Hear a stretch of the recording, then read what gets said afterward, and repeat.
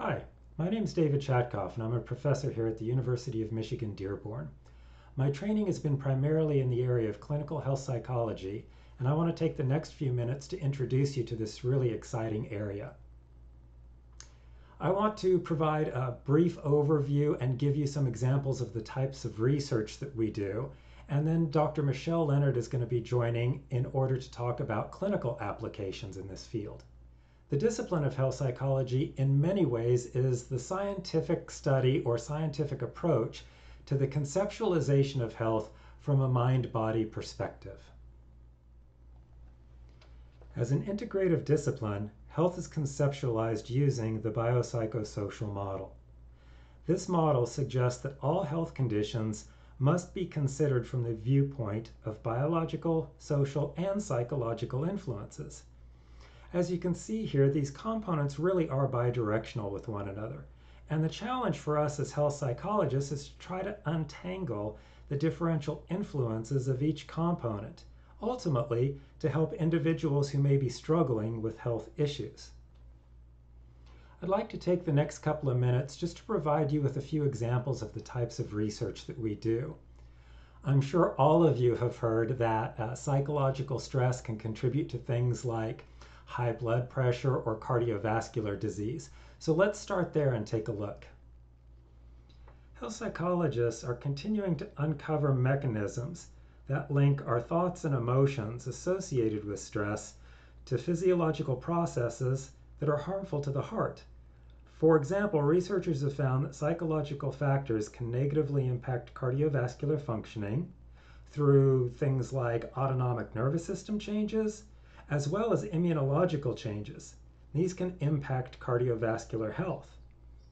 Exploring how these mechanisms work is an example of the type of research in which health psychologists would typically engage. Another area that I find particularly exciting is the field of psychoneuroimmunology.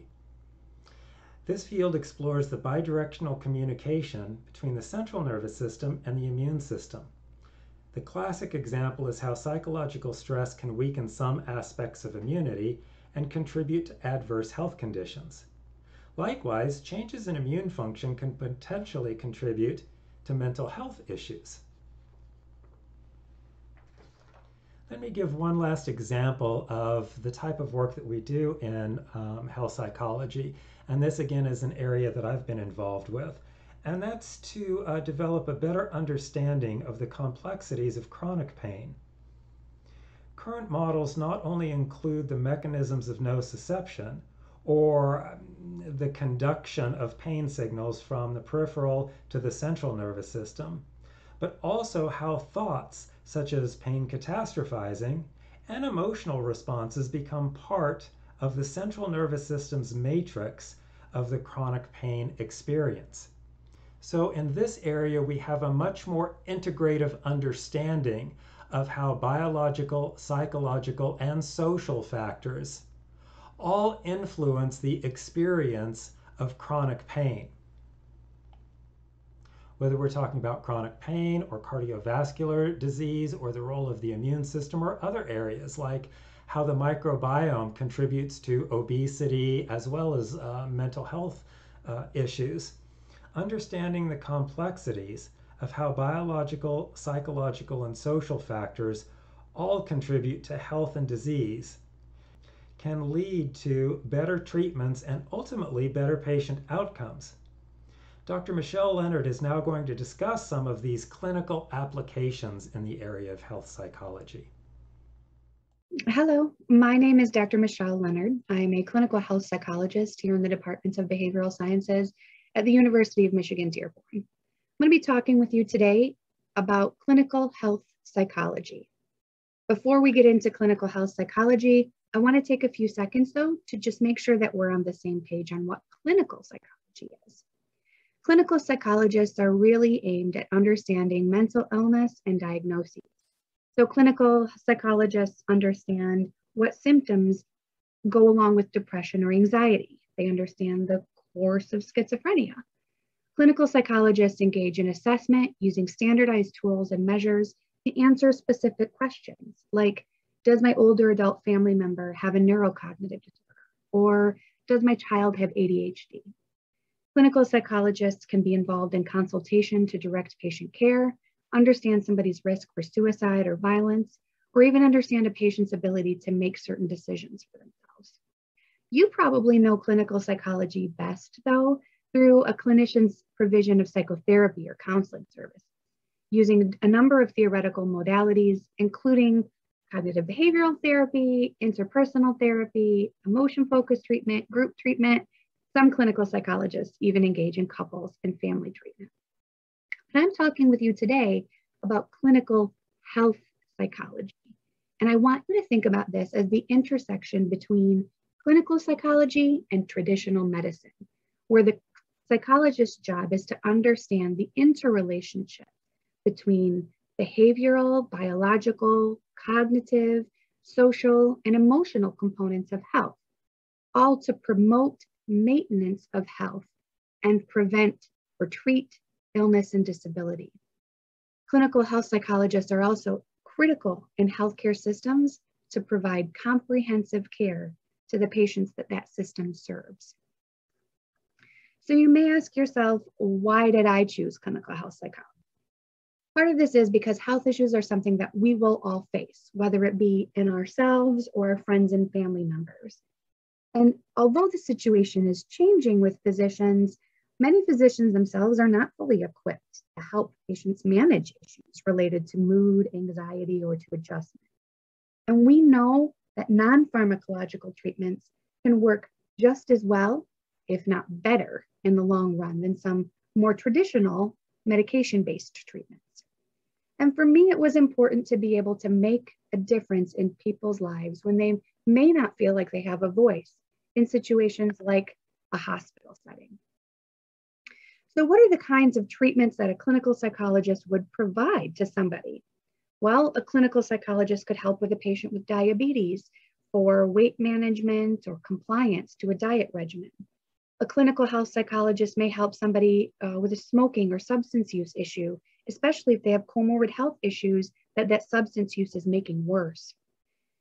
Clinical health psychologists may help patients with pain and the effects of a chronic pain condition that can be all-encompassing in their lives. They could help a patient improve sleep using something like cognitive behavioral therapy for insomnia, which is one of those treatments that I was mentioning that does better than traditional pharmacotherapy. Clinical health psychologists might work in a primary care office providing psychoeducation about an illness, its symptoms, or its management. And clinical health psychologists might be involved in pre-surgery assessments of individuals to help set them up for success, like in a bariatric surgery setting, or if somebody's going to have like a pain stimulator or an organ transplant. There are a number of treatments that clinical psychologists could provide, but you may also be wondering, where does a clinical health psychologist work? Could be that they're providing urgent services or referrals to those in crisis through a hospital setting or an emergency room. It could be that they're working in universities doing research or training clinical health psychologists. It could be that a clinical health psychologist is working in a primary care office, providing brief interventions and improving compliance or helping individuals adjust to chronic illness. Clinical health psychologists also can be found in specialty clinics, cancer treatment centers, pain clinics, women's health clinics, to provide specialized care to individuals whose chronic illness may impact their mood. And clinical health psychologists can work in general mental health settings on the outpatient side. And this is actually a bonus to have because, like I mentioned, health issues, you can't avoid them for patients. So if a clinical health psychologist is working at an outpatient treatment center, they're providing quality, comprehensive care in that traditional mental health venue.